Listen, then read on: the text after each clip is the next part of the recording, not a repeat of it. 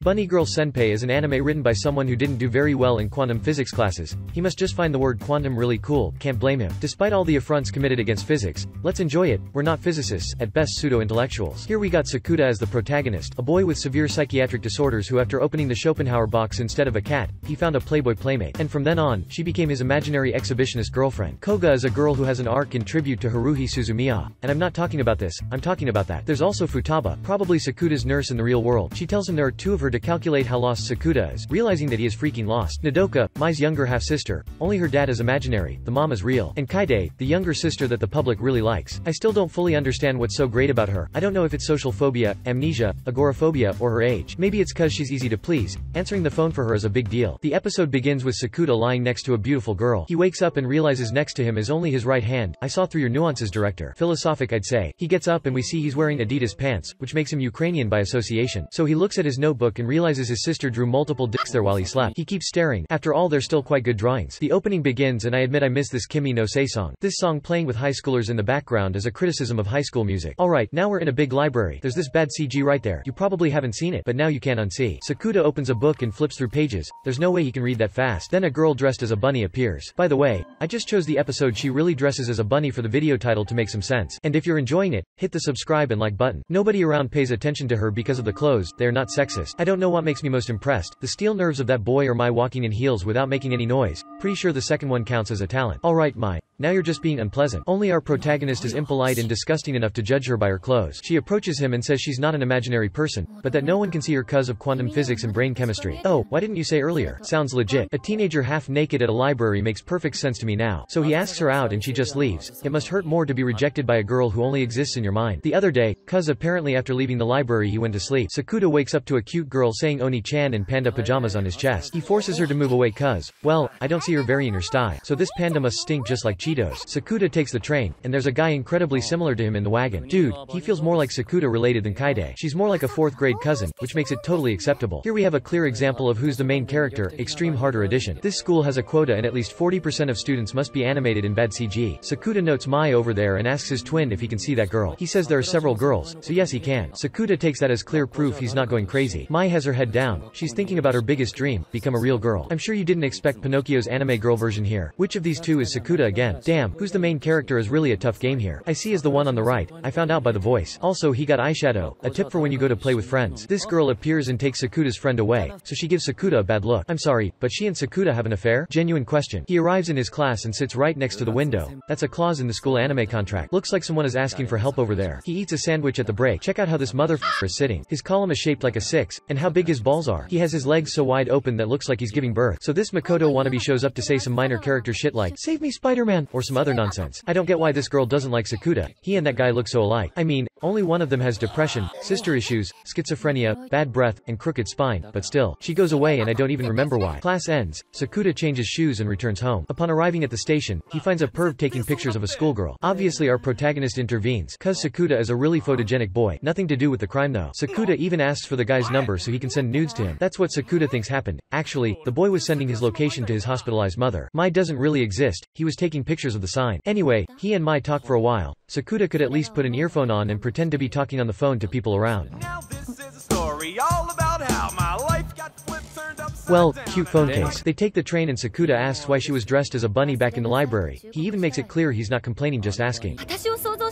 Fucking wanker. To change Sakuta's mind, Mai shows him photos where she looks totally awful. Check this one out. She had just woken up and even had the flu. So she tells about how she started her career as an artist. Sunflowers, huh? I would guess Casper, but okay. Her continuing to tell her story, and how she got traumatized after not getting the role in Now You See Me. I don't know how it happened, but now she's talking about a visit to the aquarium. And why is this waiter so rude? Freaking sexist. Mai steps on Sakuta's feet. I used to find these masochistic jokes funny, but after watching Nagatoro they're just damn creepy.